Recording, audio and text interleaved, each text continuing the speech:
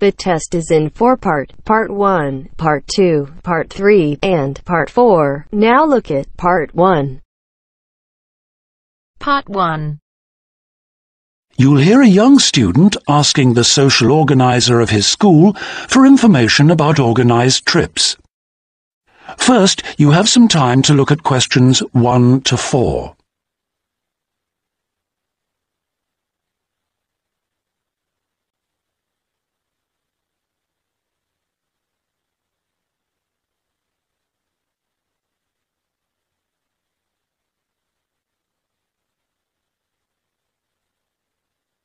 We shall begin. You should answer the questions as you listen because you will not hear the recording a second time. Listen carefully and answer questions 1 to 4. Good morning. Good morning. How can I help you? I understand that the school organizes trips to different... Yes, we run 5 every month. 3 during weekends and 2 Wednesday afternoon trips. What sort of places? Well, obviously it varies, but always places of historical interest, and also which offer a variety of shopping because our students always ask about that.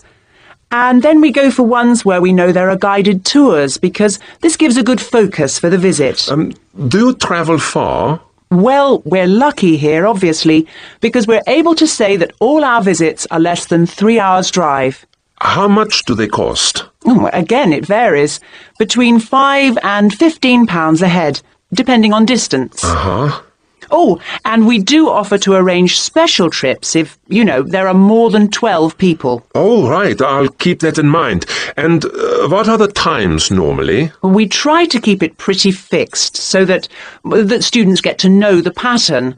We leave at 8:30 a.m. and return at 6 p.m. We figure it's best to keep the day fairly short. Oh, yes. And how do we reserve a place? You sign your name on the notice board. Do you know where it is? I saw it this morning. And we do ask that you sign up 3 days in advance, so we know we've got enough people interested to run it, and we can cancel if necessary, with full refund, of course. That's fine, thanks. Before you hear the rest of the conversation, you have some time to look at questions 5 to 10.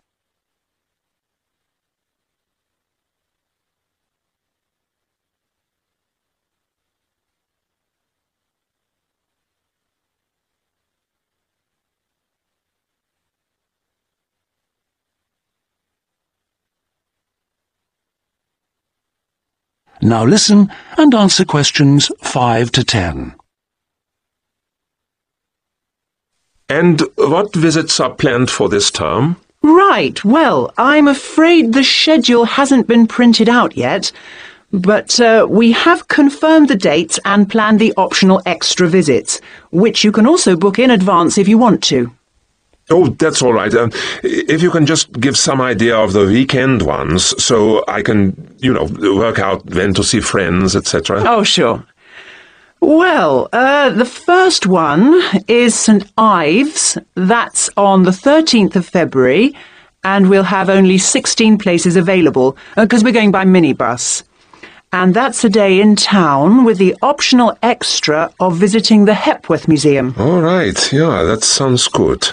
Then there's a London trip on the 16th of February, and we'll be taking a medium-sized coach, so there'll be 45 places on that. And let's see, the optional extra is the Tower of London. Oh, I've already been there. After that, there's Bristol on the 3rd of March. Where? Bristol, Bristol. Okay. That's in a different minibus with 18 places available. Oh, and the optional extra is a visit to the SS Great Britain. Okay. We're going to Salisbury on the 18th of March, and that's always a popular one because the optional extra is Stonehenge. So we're taking the large coach with 50 seats. Oh, good. And then the last one is to Bath on the 23rd of March. Oh, yes. Is Bath the Roman city? Yes, that's right. And that's in the 16-seater minibus. And where's the optional visit? It's to the American Museum, Well worth a visit. Okay, well, that's great. Thanks for all that. My pleasure. Oh, by the way, if you want more information about any of the trips, have a look in the student newspaper. Okay. Or have a word with my assistant. Her name is Jane Yentob. That's Y-E-N-T-O-B. Right, I've got that. Thank you very much for all your help. You're very welcome. I hope you enjoy the trips.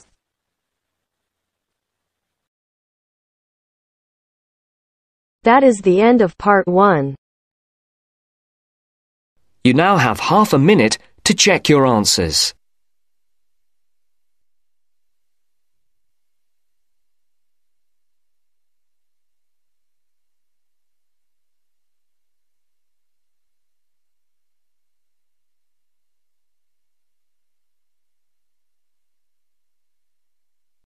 Now turns to part 2. Part 2. You will hear a tour guide talking to her tour group. First, you will have time to look at questions 11 to 16.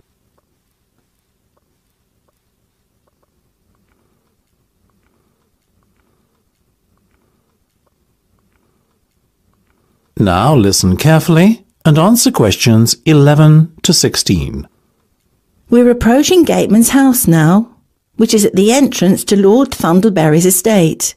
The tour shall begin shortly, so I want to draw your attention to a few things on the map and remind everyone of the itinerary.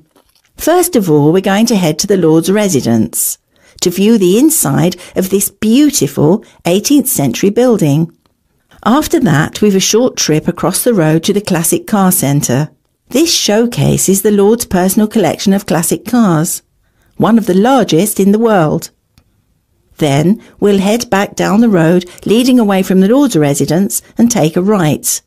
This will lead us up to the organic farm. Here you'll learn how to grow your own organic vegetables and taste some of the fresh food that is made by the estate's excellent on-site chefs. From the organic farm, we'll head to the other side of the main road. You are likely to catch sight of many deer grazing on this part of the estate. On the right-hand side of the road, there's the wine museum that's close to the vineyard you see on the map there. After that, we'll head back to Gatesman's house for afternoon tea. Once we've had some refreshments, we'll jump back onto the bus and drive a little way up the road to the estate library, which is on the right-hand side. The library has a huge collection of books, so you are sure to find something of interest there. Next, we're on to the old mill, which is just a little way up the minor road across from the library. Finally, we'll continue on up the minor road until we come to the Great Waterfall. This is a spectacular feature of the estate and one of the largest man-made waterfalls in the British Isles. It won't fail to impress, I can assure you. Before you hear the rest of the discussion, you have some time to look at questions 17 to 20.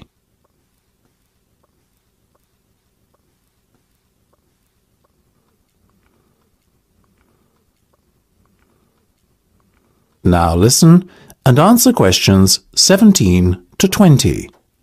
Now, I just have a few guidelines to outline before we embark on our tour. First of all, please bear in mind that this is the private residence of the Lord, and it is a privilege to be shown around the estate. The estate is only open for pre-arranged visits. I would ask all of you to be on the best possible conduct and keep noise levels down in consideration of the people who live and work here. This is, after all, a fully functional estate and the main residency of Lord Thundleberry himself. Please refrain from wandering away from the main tour party. Areas of the estate which have restricted access should not be trespassed under any circumstances. If anyone fails to observe these rules, our tour group could be evicted immediately. Finally, it will be some time before we return to the Gatesman's house for afternoon tea. So I suggest we set aside a half hour or so to enjoy the packed lunch that the tour organiser provided in the Rose Gardens outside the Lawser residence at around midday. OK, if no one has any questions, shall we proceed? That is the end of part 2. You now have half a minute to check your answers.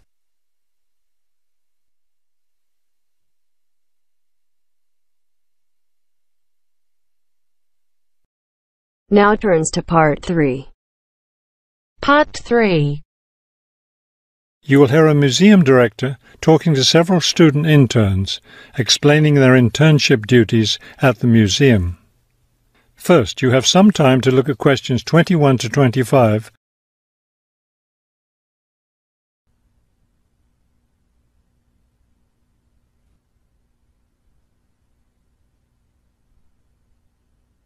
As you listen to the first part of the conversation, answer questions 21 to 25.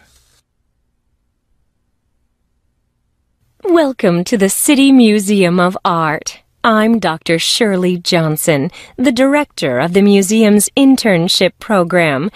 Today, I'll be giving you an orientation to the museum and our museum administrator's internship program.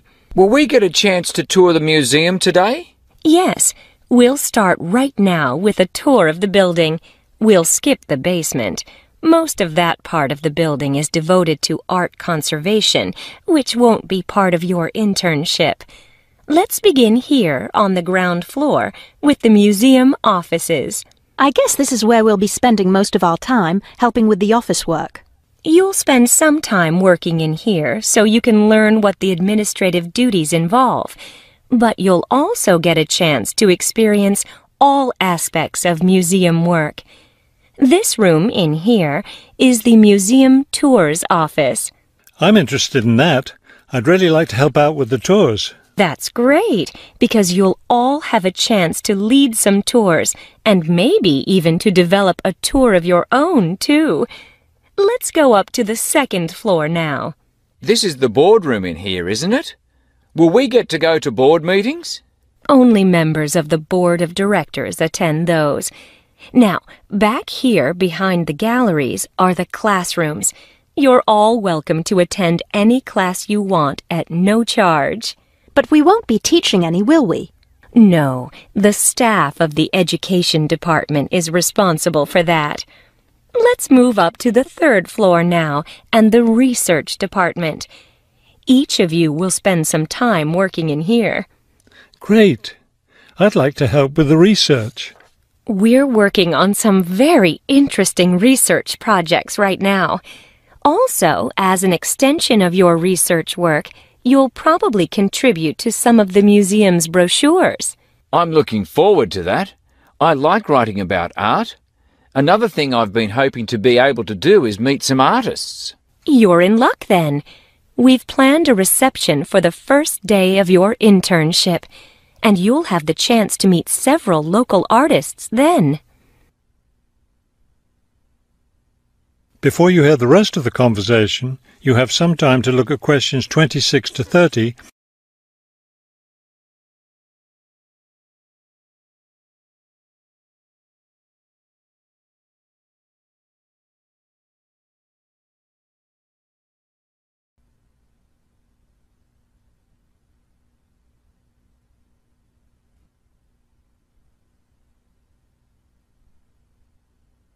Now listen and answer questions 26 to 30. Could you give us a little background of the museum? I mean, when it was built and some information about the collections and things like that? Of course. The main part of the museum was built in 1895 with a combination of public and private funds. The new wing was built 60 years later with a donation from the Rhinebeck family. That part of the museum was built for the modern art collection, wasn't it? Yes, it was. In the main part of the museum, we have a gallery devoted to works by local artists, our sculpture collection, and a small collection of classical European art. You mentioned classes earlier. What kinds of classes does the museum offer? In our adult education program, we offer a series of art history classes, and for children, we have a program of arts and crafts workshops. You can get a brochure from the office that will give you more information. I saw a lot of chairs set up in the main hall. What are those for? Those are there for tonight's musical performance. We offer a weekly concert series during the fall and winter, and of course, all of you are welcome to attend. Now, if there are no more questions, let's step into my office and I'll show you your schedules.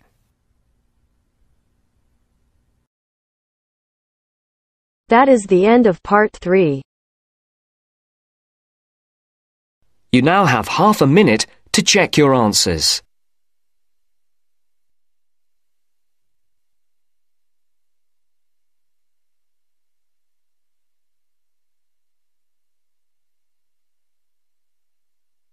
Now turns to part 4. Part 4. You'll hear a lecture about Iron Age in Britain. First, you have some time to look at questions 31 to 40.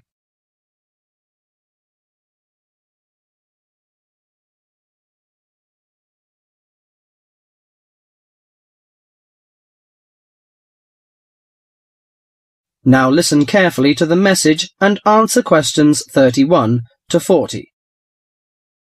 Good morning, ladies and gentlemen. Today I'm going to introduce to you a special age in Britain, the Iron Age. People at that time, you may be surprised to hear that, seem close to the men and women of today, because archaeologists discovered that they tried to vary their diet, improve their homes, and follow fashions. The period known as the Iron Age lasted in Britain for about 800 years, from 750 BC to 43 AD. There had been several dramatic changes by the end of the Iron Age, including coinage, wheel-thrown pottery, etc. People had started to live in larger and more settled communities. Furthermore, because of the differences in climate and geography, someone living in Yorkshire or Ireland would have eaten different food, worn different clothing, and lived in different housing conditions from someone living in southern Britain. Caesar commented that Britain was a land of small farms, and this has been proven by the archaeological evidence. Since Iron Age society was primarily agricultural, it is safe to presume that the daily routine would have revolved around the maintenance of the crops and livestock. Small farmsteads were tended by and would have supported isolated communities of family or extended family size. They produced enough to live on and a little extra to exchange for commodities that the farmers were unable to provide for themselves. For those farms, harvested crops were stored in either granaries that were raised from the ground on posts or in bell-shaped pits 2 to 3 meters deep. Some 4,500 of these storage pits have been found within the hill fort interior at Danebury in Hampshire, and if they were all used to store crops, this would have essentially made the site one large fortified granary.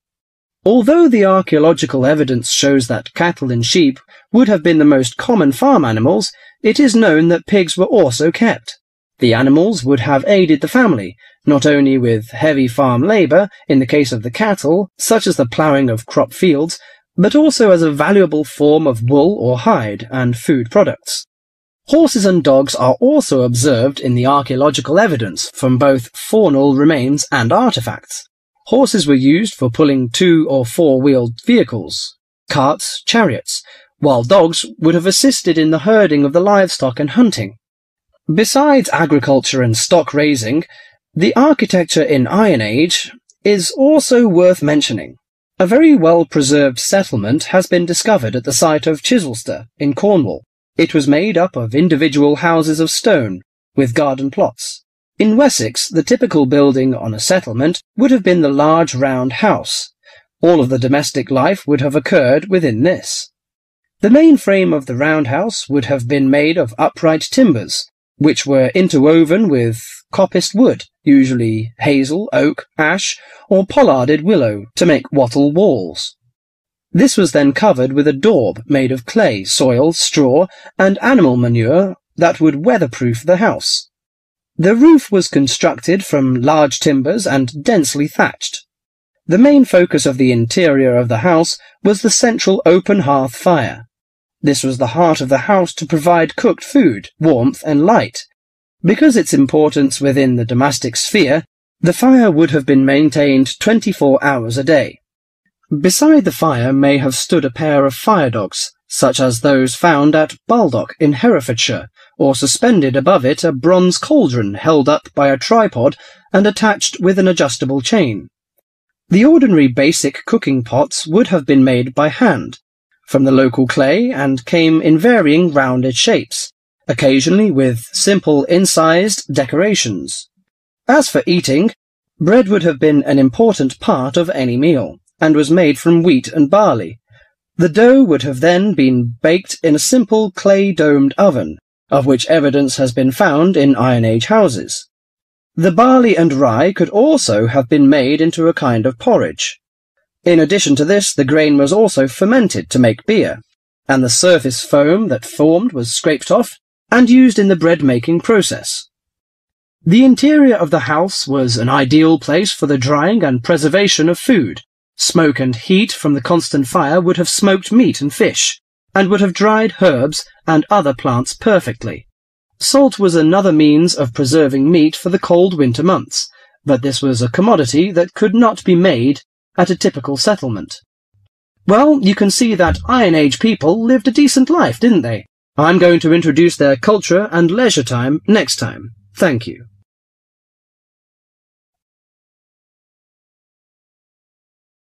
That is the end of part 4. You now have half a minute to check your answers.